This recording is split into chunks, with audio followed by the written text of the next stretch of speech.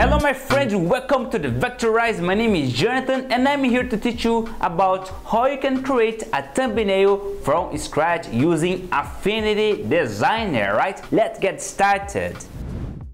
The first step that you need to do is to create the document.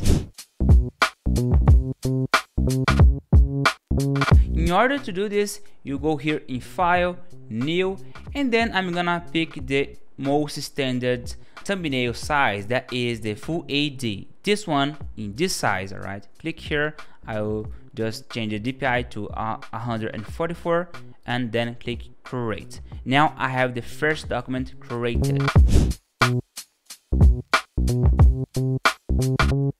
Now the next step is to write the headline. Of course, this will depend about the topic that you're gonna teach, the topic that you're gonna cover in your video. All right, so first of all, I'm going to open here Affinity Designer, and as this video is gonna be about how to create thumbnails, I'm going just to type here, press T, and then I will pick here frame text tool, and then I will just resize and I will type how to create thumbnail, and then I will scroll up this PT here, which means that the size of the text, and then you can change the font to the identity that you use.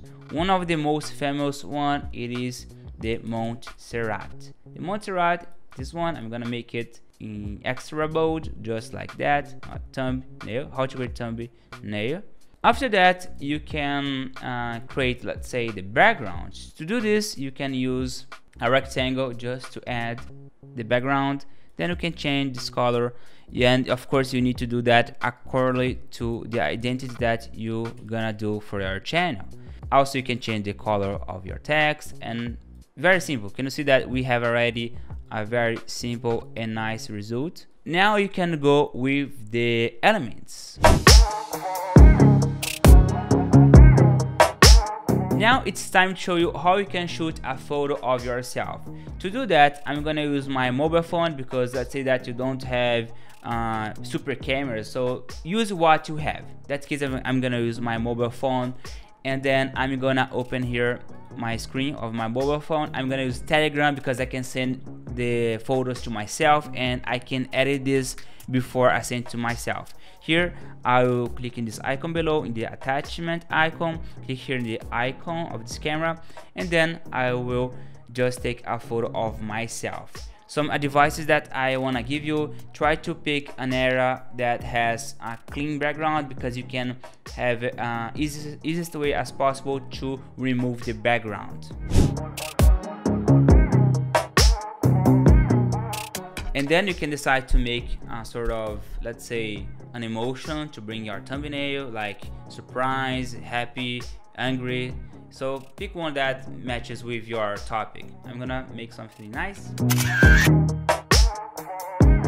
After that, well, this is the result that I got. I'm gonna just change this to soft in skin. I can make myself a little bit beautiful, but nothing changed a lot. No worries. I can erase a little bit the image. I will not do that. I can make this in brighter. Good. I can change some options here. All right, so you have a lot of options to change by using Telegram as well. Of course, you can take a photo of yourself using Instagram if you want to add some filters, whatever you want. Just the case that I just want to bring here, I will send this image to myself right now.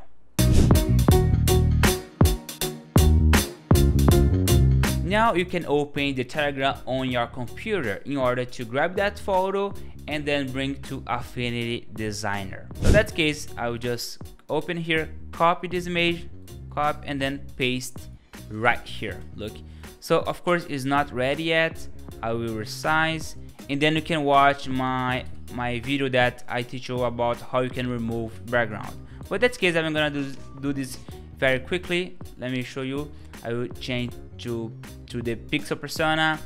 I will raster this image, fluid to option. I will click here, use this option just to select the errors, the correct errors. Use this brush selection tool and then remove the errors that you don't want.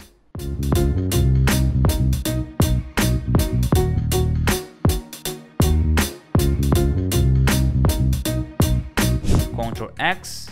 There we go, I got these results. I will now apply an outline effect, and then resize this to 12 and make this as white. There you go, nice. I will flip this. I can flip, but it depends if you like more. I can erase this with erase mode. There are some, backgrounds, so you can erase manually, just like that. Also, you can make this more vibrant if you want. You can adjust more the exposure. You can go here, exposure in adjustment mode, and then make this a bit brighter, just like that. And then we can go here, how to create thumbnail. Use the words that you consider very relevant to your audience. And also you can add, if you want, some effects. Let me switch to designer persona. Look, we have a very simple background here. I'm gonna select the text, alright, layer effects, and then I will add here outer shadow, apply a little bit, and make radius. Reduce a bit the opacity. Very simple tutorial, can you see? You got this result, very nice. You can resize the text if you want, and you can do this, pay attention, right? Very nice. Make this bigger, select this area, and then scroll down the size of this text. Look how amazing is this. I'm teaching you right now how I usually do my thumbnails in a very quick way. And of course you can add some elements in the background, like some arrows. I'm gonna show you how you can do that.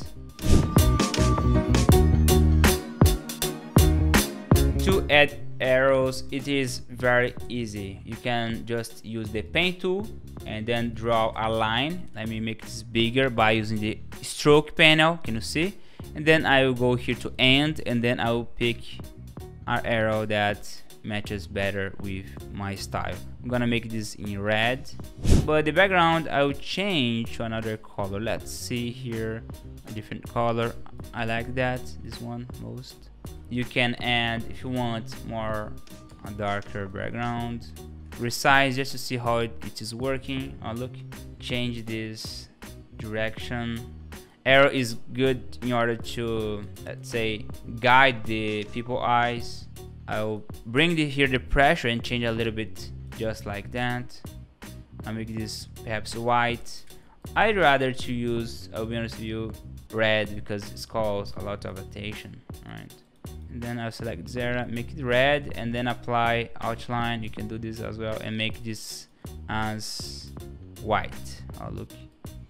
And also, if you want to enhance even more the headline, you can add some, let me add here a label below of the thumbnail. This enhances even more the information that you want to bring. I've just created a random identity. All right, this is not my standard identity that I usually do here on my channel, but here is some of the easiest ways to do thumbnails using Affinity Designer. And now you can export this. Look how nice it is. You can use the artboard and click here, insert artboard, and then you can create as many thumbnails. Let's say to make some tests, how to create, how to make. You can make some A/B tests, how to make thumbnails, and also you can change the text if you want. Oh look, this one also is nice. Also you can change the background. Very simple way, my friend. So please, if you like it, make sure to subscribe. That's it, my friend. I've shown you how you can create thumbnails in a very simplified way. So right now you can just export.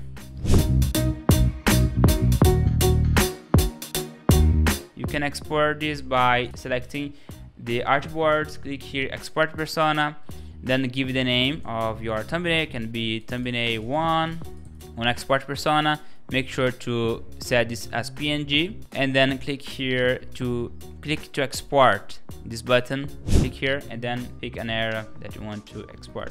There you go, and then you can upload to the YouTube channel. That's it, my friend. I will show you a very simplest way to do that. Very, let's say, beginner, for very beginner. So if you want to do that right now, this is the best tutorial that you can have to do that. Okay, thank you, my friend, so much. Please join the Vectorize Club if you want to learn much more about my lessons. Okay, take care, see you, and bye bye.